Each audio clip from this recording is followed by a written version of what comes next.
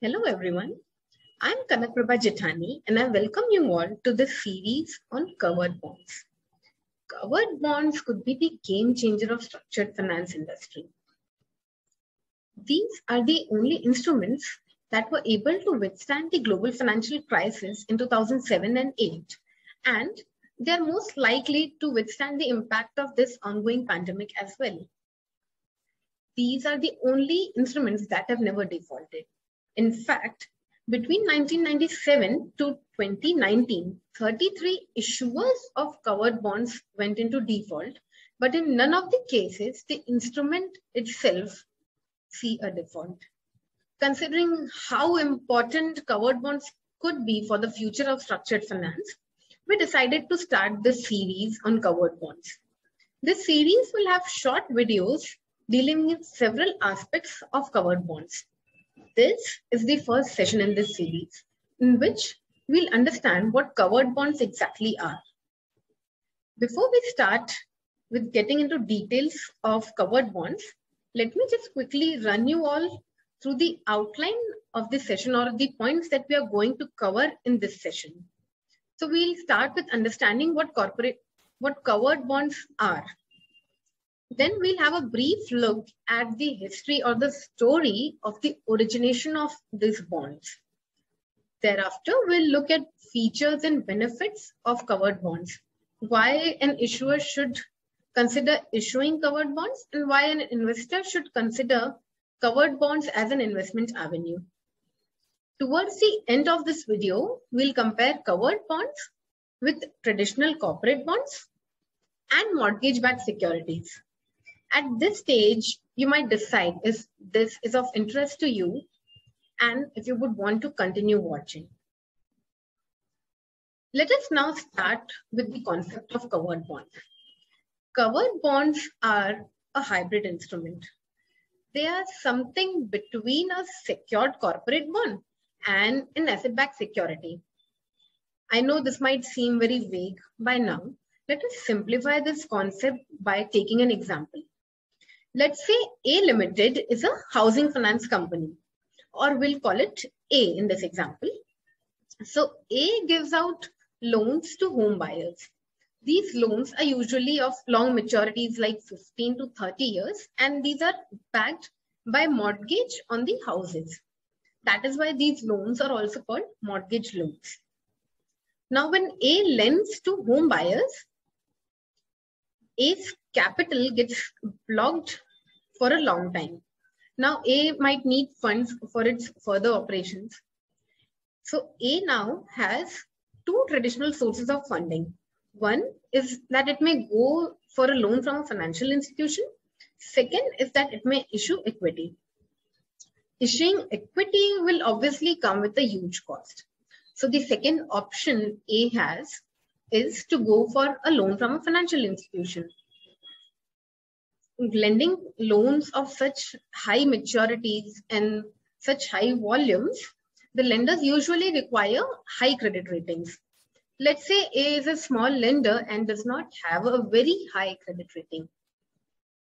These are the cases when structured finance comes to aid. A can issue bonds which will be backed by the mortgage loans that A has on its book. This pool of assets that will be backing the bonds is called cover pool. How this cover pool is created, we'll come to this in a minute. For now, let us look at the entire picture.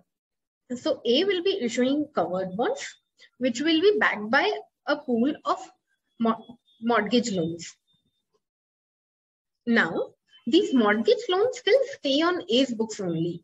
These do not go away from its books, but at the same time, provide an additional security to the investor.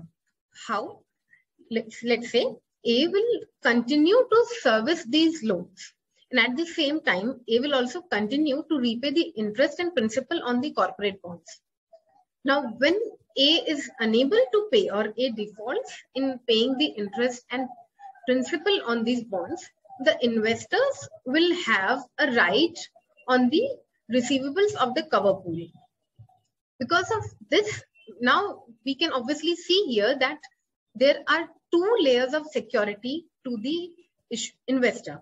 First is that it will have a recourse against the issuer, and second, it will have a recourse on the cover pool. Because of this very feature, covered bonds are also known as dual recourse bonds. Now let us get back to the question we left a minute ago. How is a cover pool created? For this, we'll have to first understand what a cover pool exactly is.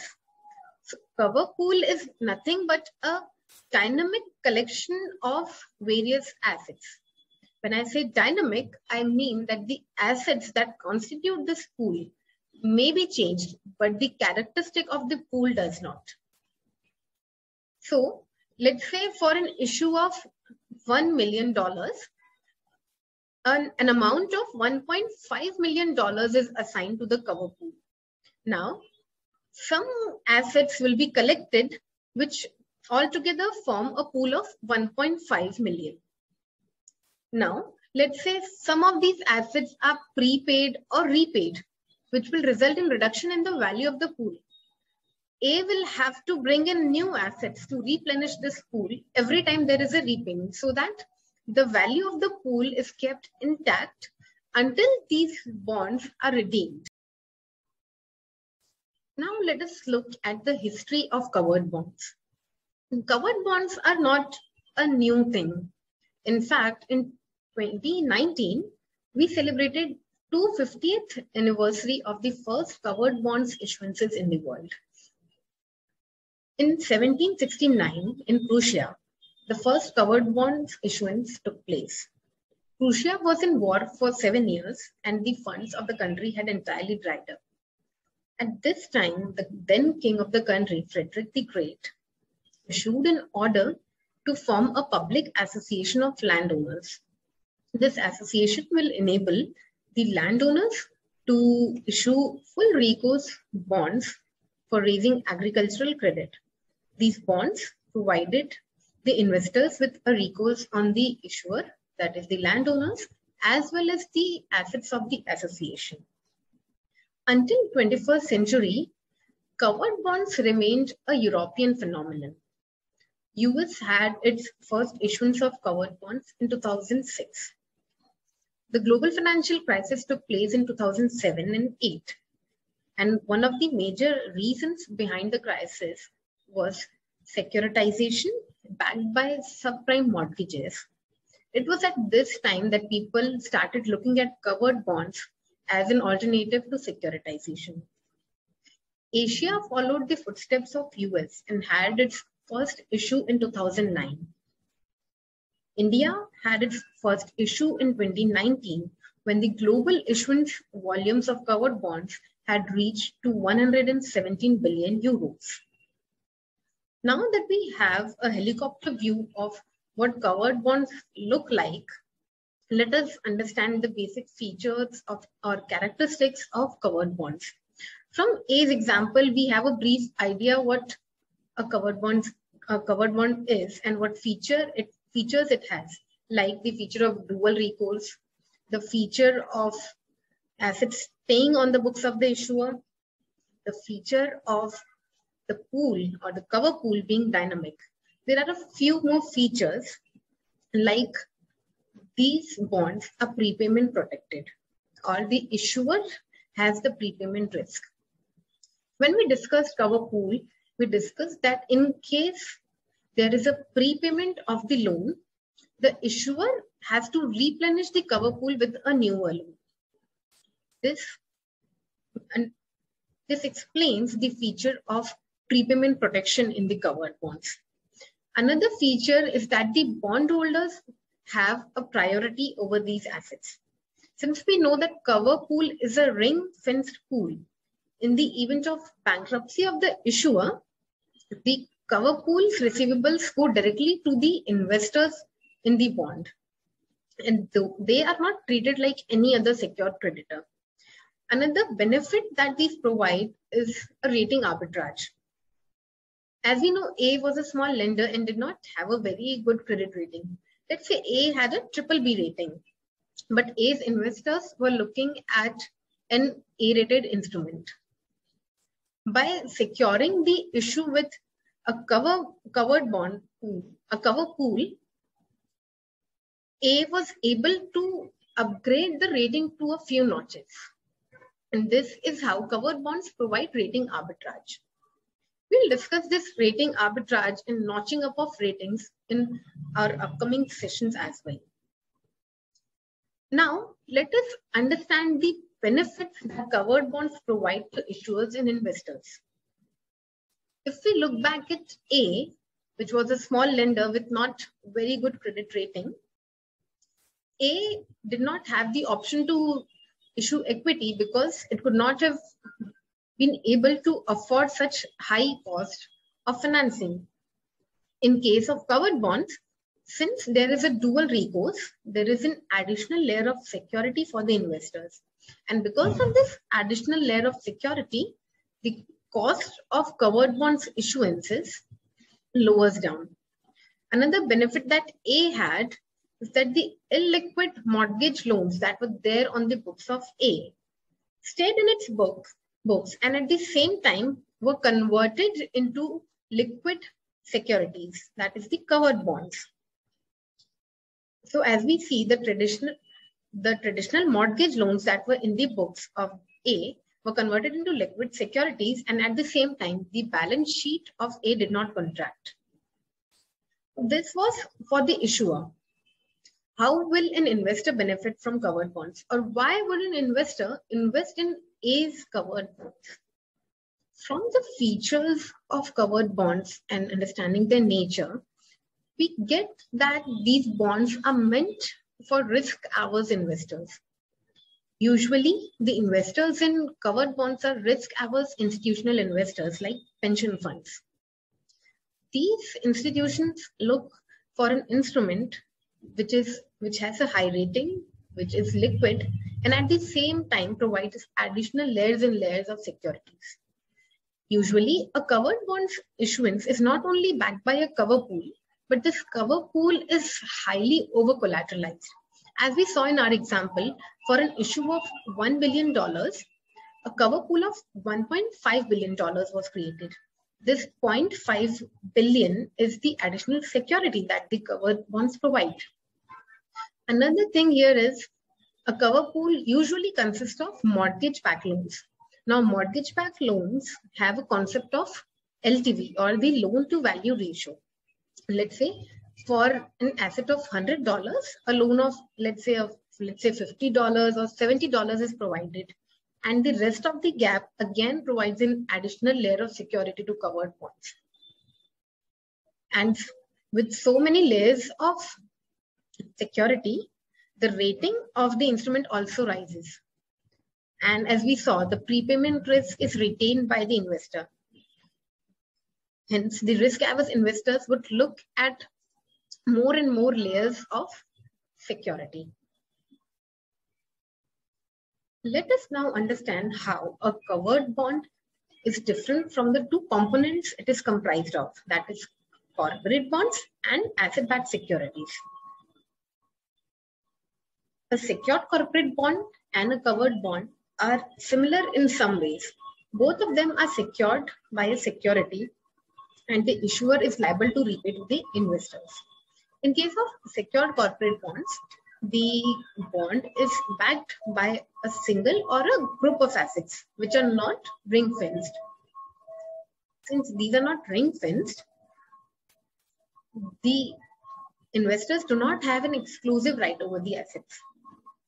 In case the issuer fails to repay, the investors will have to enforce security interest on the underlying assets in order to have their rights. However, in case of covered bonds, as soon as the issuer defaults, the receivables from the cover pool start flowing to the investors.